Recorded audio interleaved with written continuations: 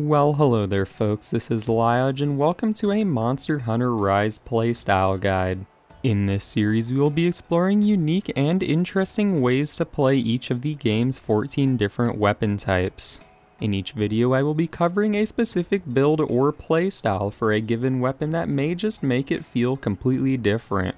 Whether you've played the weapon for 100 hours or are picking it up for the first time, you might just discover a cool new way to play. As a disclaimer, these videos will not be full weapon tutorials. I will be going over a few key techniques and combos relating to the particular playstyle, but to learn about everything a weapon has to offer, there are already some great tutorials out there. I am also not claiming that any of these playstyles will be the most efficient ways to play, but I have the hope that they will provide a fun change of pace for your hunts. So with all that out of the way, let's go ahead and get started. Well folks, in today's video we have a little bit of a problem. Today I have a playstyle for the sword and shield that I would like to use to highlight a lesser known technique with the weapon. However, no matter how hard I tried to showcase this technique, I would keep killing the demo Rathian without hardly getting a chance to show it off. That said, I do think that this particular setup does still add a decent bit of variety to how the weapon is normally played, so I think I can still make a pretty cool video on it. Let's start this time by showcasing the build I am using, which will lead into what we are trying to do. Here I have the lovely ninja sword because this thing is just too dang good and it is super easy to build around. For our general damage skills, we are running attack boost, crit boost, and bludgeoner, which should already give us some serious power. Now for a build specific skill, we have offensive guard. This skill gives us a lovely 15% damage boost when blocking an attack with good timing. And that brings us into our playstyle concept. We will be running a guard focused playstyle to keep this skill active as often as possible.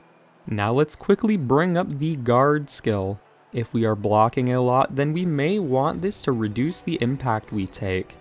The amount of this skill that we will want may depend on a few factors, so we will discuss this further in the video.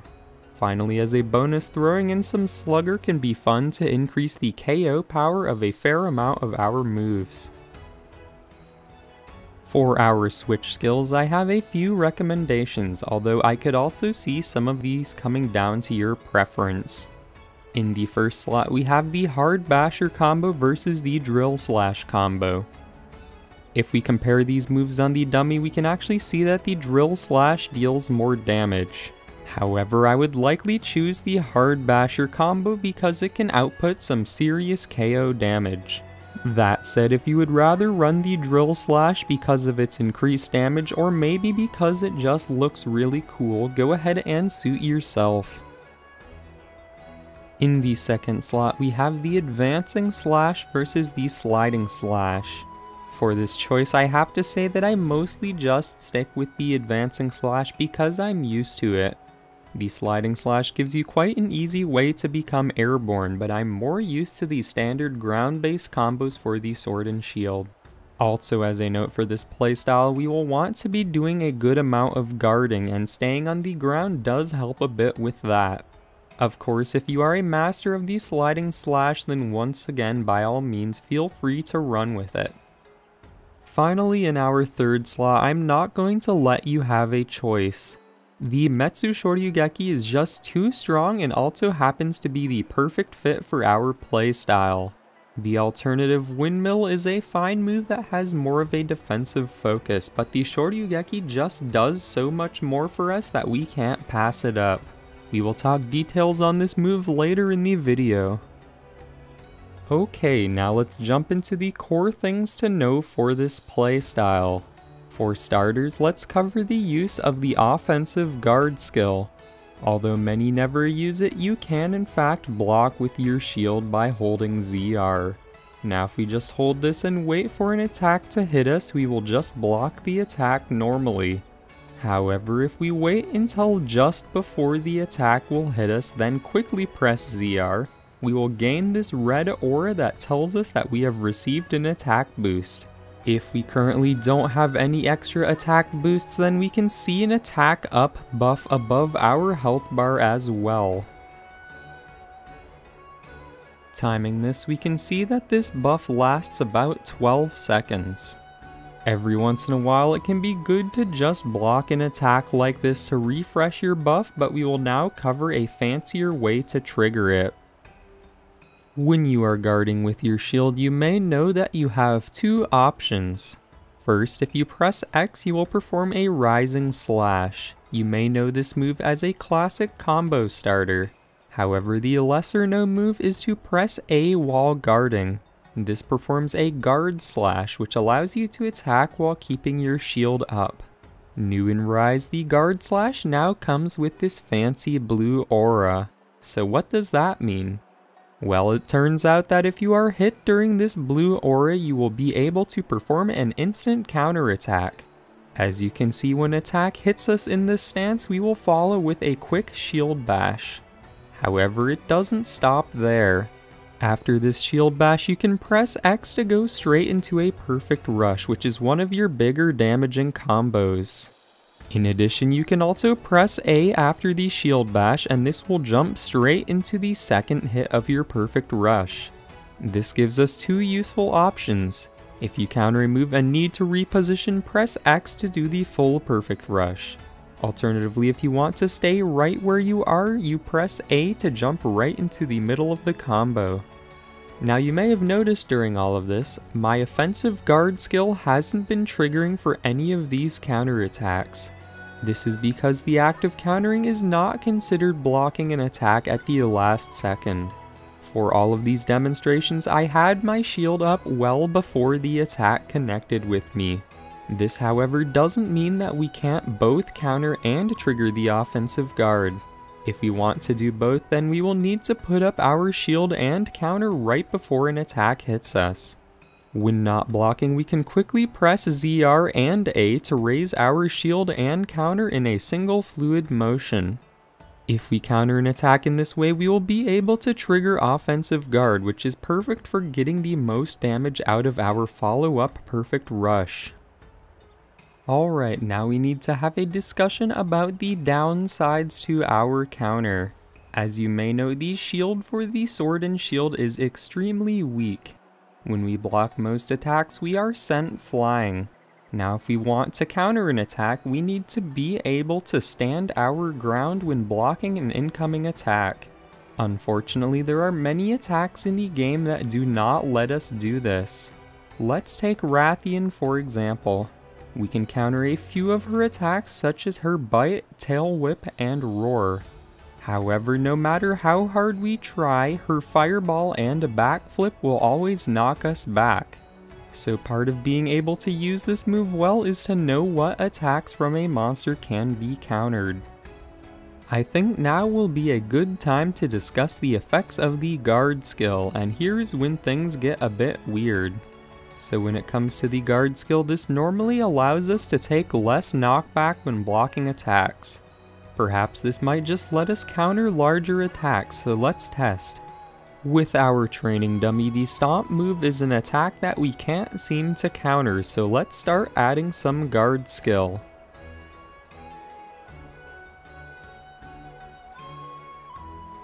Aha, with guard level 5 we can finally counter this move.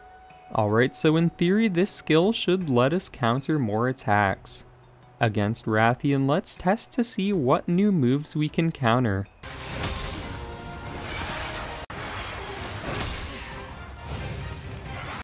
Well, this is awkward. Even with 5 whole levels of guard, I can't find a single new move that I can counter. Now this doesn't mean that having guard is useless. I think that the amount of guard you want to run might depend on the monster that you are fighting. Perhaps Rathian was a bad example for us, so it could be that there are some monsters that have attacks that are only counterable with guard level 5. Other than that, I would say take as much guard as you feel would be enough to keep you safe so you can block attacks and trigger your offensive guard. Okay, with that science out of the way, let's talk about one more important move. We are talking about the Silkbind switch skill that I said we need to have, the Metsu Shoryugeki. If you play this weapon normally, you are probably well aware how awesome this move is, but let's review. This Silkbind is activated with ZL plus A, and when you use it you will do a sweet uppercut straight out of Street Fighter, and then you can follow up with a downward shield bash with A or a plunging sword thrust with X. It just so happens that this move also works as a counterattack. At the very start of this animation, you are able to block an incoming attack. If you do this, the uppercut will become far more powerful, dealing multiple heavy hits. And here's the icing on the cake. This counter is also a guaranteed trigger for your offensive guard. Adding the 15% damage on top of this already powerful attack is huge. With combined use of this move and normal blocking and countering, we will be able to maintain our offensive guard buff for quite a good portion of the hunt. And it looks like it is demo time.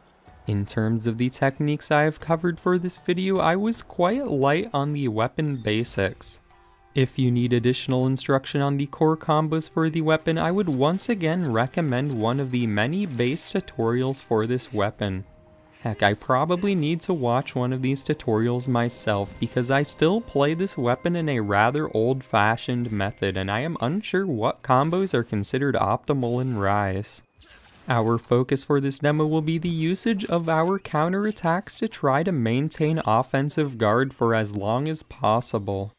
I will put a timer on the screen to keep track of how long it is active. Alright, Rathian's Roar is an easy guaranteed counter, so let's make sure to not mess this up. After our counter, we opted for the in-place perfect rush, which keeps us right at the head.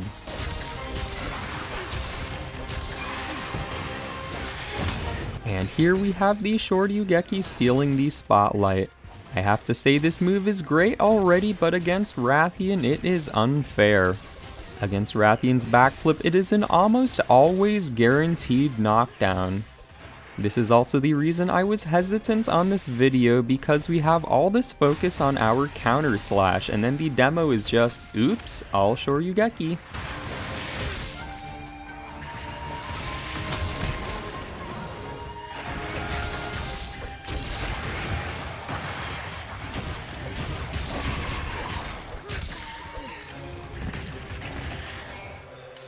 Against Rathian's tail whip, I specifically chose to use the X button perfect rush counter. This moved us forward under her body so we wouldn't get hit by her follow-up tail whip. One very important thing to master with these perfect rushes is to not get greedy with them. A full perfect rush is quite the commitment and leaves you wide open. Oftentimes the best course of action is to roll out of the way after a few hits so you don't get punished. And don't mind me here, I'm just taking Rathian for a walk because I know that Bishaten is going to be showing up momentarily. After so many Rathian hunts, I know exactly what monster spawns will result in interruptions.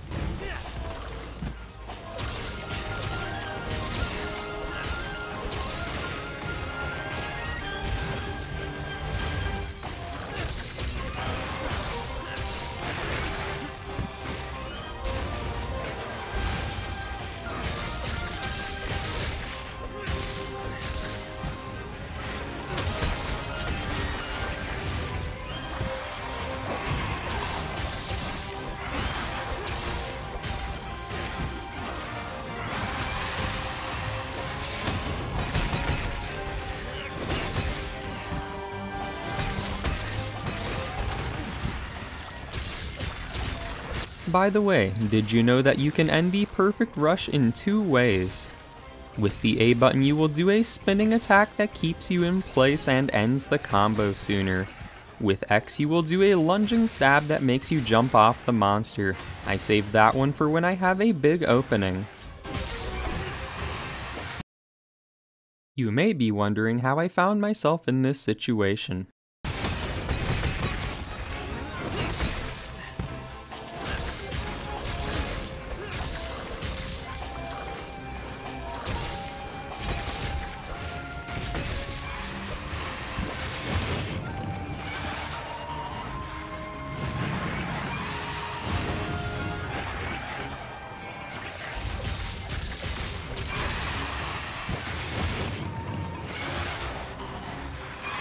Rathian, please, when you do this many backflips I have no choice but to punish you. I just want to show off the counter more.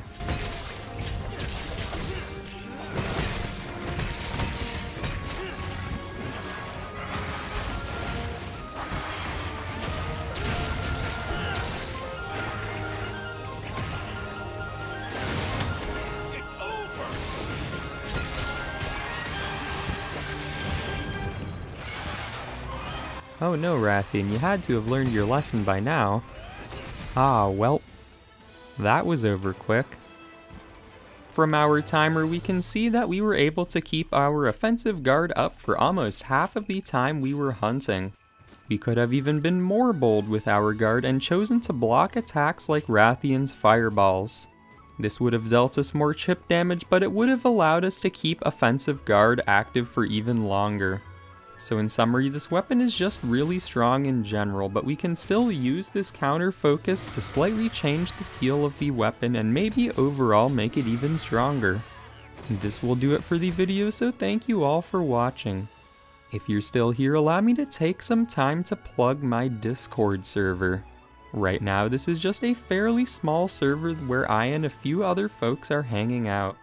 But going forward, I would like it to be a place where people can come to talk about my content as well as just hang out in general. One of the first things I have added is a channel for suggesting new playstyles for these videos, so if you have any ideas, feel free to join the Discord to share them.